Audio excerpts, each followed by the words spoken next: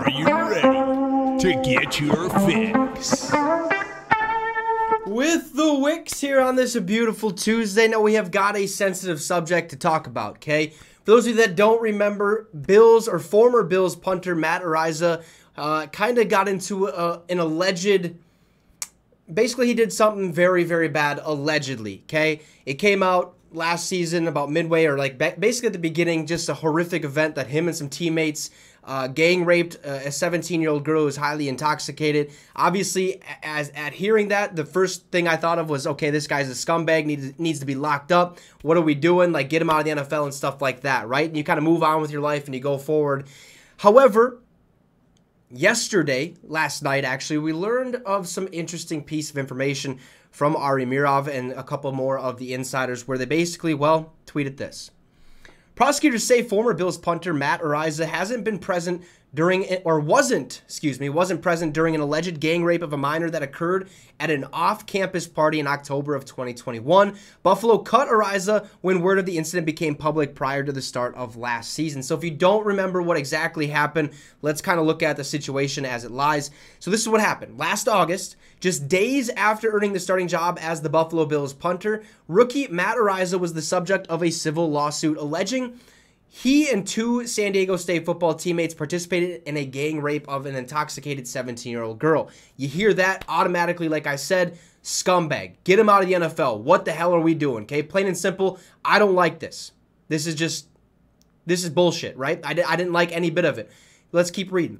While little was known publicly, because there was literally not much known, no information was out, it was just, bam, this happened, allegedly, right? San Diego police had spent nearly 10 months on the case before forwarding it to the district attorney without a recommendation for prosecution, okay? The Bills said they also knew about the incident, investigated it, and decided to employ Araiza anyway. So the Bills did their own investigation, right? Every single team does this. If a player does something either horrific, bad, whatever the case may be, their team is going to investigate to make sure it's the right, to take the right steps forward, basically, right? So they did their investigation. They didn't think anything was going to come of it. Boom, let's sign Matt Araiza, be our punter. Dude had an absolute cannon of a leg, okay? Absolute cannon. This dude was the next big thing at punter and stuff like that. And then this comes out.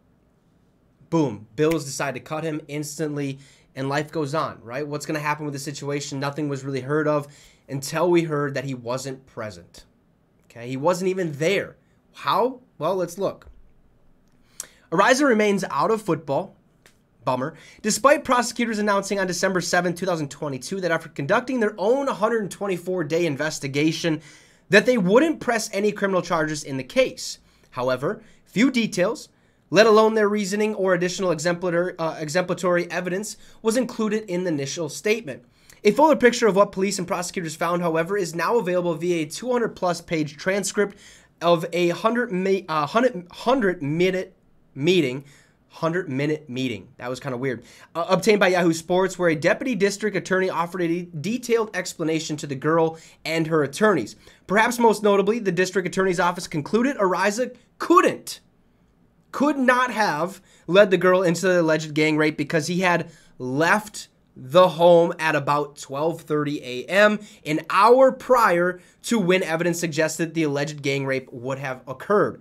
It says he wasn't even at the party anymore, District Attorney Trisha Amador explained to the girl. Later, Amador stated of the timeline of events, all I know is that at that point, suspect Araiza is gone from the party. Now, take in mind, this 17-year-old girl was highly intoxicated. There is videos of this alleged gang rape happening and stuff, so you can kind of...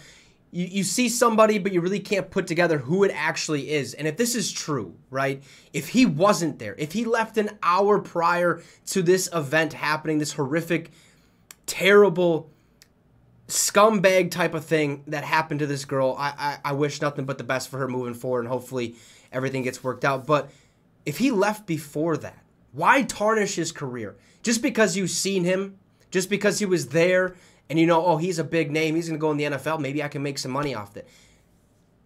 I hate it. As soon as I seen that he wasn't there, I was visibly pissed off.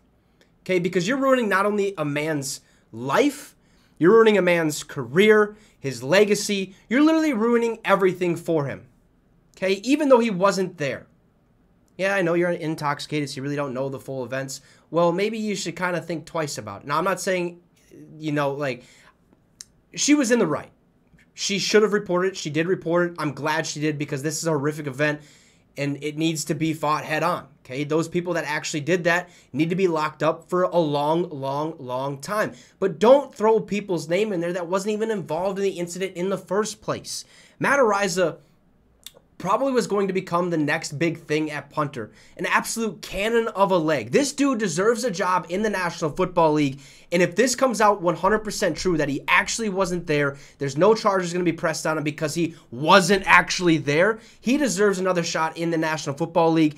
And I hope there's a team out there that will give him that opportunity because he deserves it, man. I mean, his career, his life, his legacy, everything is tarnished because of that, alleged gang rape that he was allegedly a part of, which guess what? Apparently, he wasn't even there. He left an hour prior. Just sickening to hear, like, it's both sides. Like, if he was there, boom, lock him up. I don't want to see this man anywhere near the National Football League. I don't even want to see him walk in the streets, okay? Plain and simple. But if he wasn't there, why ruin a man's legacy? Why ruin a man's life? Makes no sense to me. I wish nothing but the best for both of these people going forward. Matt Araiza needs a second chance. He deserves a second chance, especially if this is true and he wasn't a part of it. Dude, like, you don't get second chances many times in life. But I believe in this certain situation, in this case, he definitely deserves it because I don't even know what he's up to now. Maybe finishing college, or maybe this is just in the back of his mind and he's freaking out and he's just struggling right now to get by. And I have no idea what he's up to. But he deserves a second chance, and I hope there's a team out there in the National Football League that will offer a chance to him. But I don't think it's going to come until this whole situation is finally over and done with, the hearing's over and done with, and stuff like that. But Matt Araiza, man, like, clear this man's name. Clear this man's name if it is true that he wasn't there. Please and thank you. He deserves a second chance. You guys can let me know in the comments what you think about this situation.